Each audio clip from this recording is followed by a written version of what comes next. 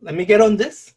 So it says the coefficient of static friction between the rubber eraser of the pencil and the tabletop is some given value. It said, and then if the force F is applied along the axis of the pencil, okay.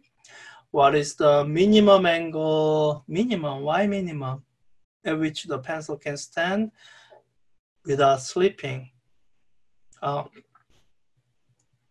right, it says ignore the weight of the pencil. I'm guessing there's so I hope as you are reading it that when it says minimum angle, I guess on the one hand, it might make some intuitive sense in that if the pencil is like lying completely flat, then as you push it, then it would slide. Okay, so theta equals 0 doesn't work. And if it's at 90 degrees, then as you push it down, of course it wouldn't slide. So I hope it makes some intuitive sense that there's a angle at which it kind of transitions from not sliding to sliding. And I think the thing that might, I hope, will cause wonderment is that the question doesn't tell you how much force you are applying. So what I hope you will have enough problem solving intuition for to kind of figure out and look for is that somehow at some point in this problem solving, you're going to be able to get independent of the applied force magnitude.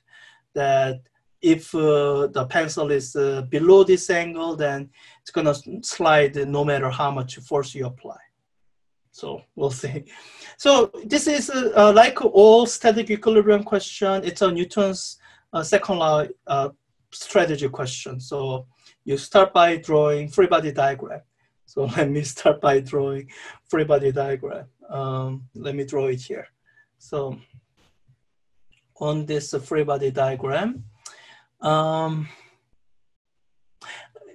I think with this one, technically I don't need to represent the extended body, but let me, just to be thorough.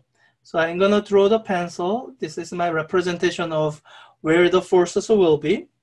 So I have an applied force, which is acting at this point, pointed along the pencil down that way. That's my F. And so for once, I don't have to draw gravity because it says ignore the weight of the pencil. And but I have this contact point here, which means there will be two types of contact forces at that point of contact. There will be normal force that's perpendicular to the surface, and there will be friction force. And here is where you kind of look at the situation, realize that without the friction force, it'll slide to the left. So you introduce a friction force acting to the right to make it so that it won't slide. All right, I guess that's all the forces. So that's step number one. I've drawn all the forces. I think I drew all the forces. Step number two, I need to define my coordinate axis. And here, my applied force being along the pencil actually gives me a quite clear choice of coordinate origin, which is the point of, oops, I meant to switch the pen, which is the point of contact between the pencil and the tabletop. Because if with this as the origin, the applied force has a zero level arm. And with this origin, the normal force and the friction force also has zero level arm, which really simplifies what you need to do, because the static equilibrium condition is net force is equal to 0 and net torque is equal to 0. And normally you wouldn't need to write out the net torque equation, but with this as the origin, you get all the possible sources of torque are already 0. So, so you don't even have to write down this equation. That's So you want to choose that as the origin. That's the choice of origin that actually makes this into just the net force is equal to 0 problem instead of having to deal with the torque and all that. And that's where I was saying I might be able to kind of get away with using a dot as a representation, but I think you kind of need to draw this picture to see how it simplifies. So, okay, so that's step number 2. Step number 3, I guess I need to still break down my force into components. So I think I'm going to, I should have done this in step number 2, which is that I'm picking this as my coordinate axis, x and y. Then I need to break down force into components, x and y. Here's the x component, and here's the y component. And I think I'm actually going to keep them separate as x and y components. I think that's going to be easier for me to kind of see where how things change as I change this applied force. So let me write down, so that's step number 3. Step number 4, let me write down my Newton's second law equations. Net force along the x direction is going to be my friction force minus the x component of the applied force. That's equal to 0. Net force along the y direction, that's the normal force minus the applied force along the y direction is equal to 0. That's such a simple equation. I guess you can just solve for it and get your friction force is the x component of applied force. Your normal force is the y component of the applied force. And when you do that, I hope you realize that you are not answering the question that they're asking, which is they are asking for the minimum angle at which the pencil can stand. So you're looking somehow for theta. Now, what you have here doesn't relate to theta. So you need a way to relate to theta somehow. It's going to be something like, okay, the ratio of Fy over Fx is equal to tangent theta. So I think, I hope you get the sense that, so if you're thinking of decreasing theta from 90 degrees to 0, as theta decreases, that would correspond to f of x increasing. That's where there being minimum possible angle coming into place. So you can imagine kind of applying some amount of magnitude of force so that the normal force remains the same. If that's the case, the restrictions on the friction force, that the static friction force can only be the maximum value is the coefficient times the normal force, puts an upper limit on how large the friction force can be.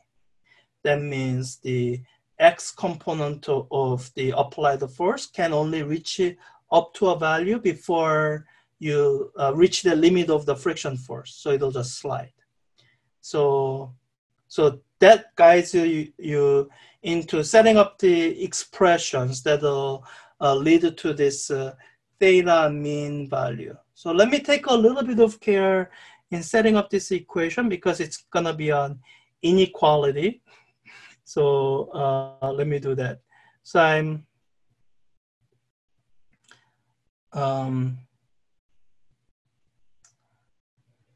so let me start by saying this. The ratio of f of y over f of x.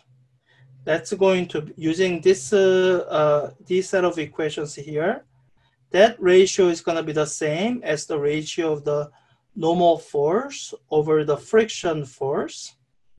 Now, because of this limitation here, and remembering the rule about the inequality when the quantities are positive, that means this ratio has to be greater than or equal to the normal force over the greater than or equal to, or less than or equal to. Let me think this through.